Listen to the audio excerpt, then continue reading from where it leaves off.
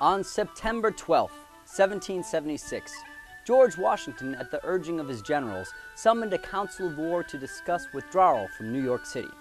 Declaring the move not only prudent, but absolutely necessary, the council advised Washington to evacuate the city.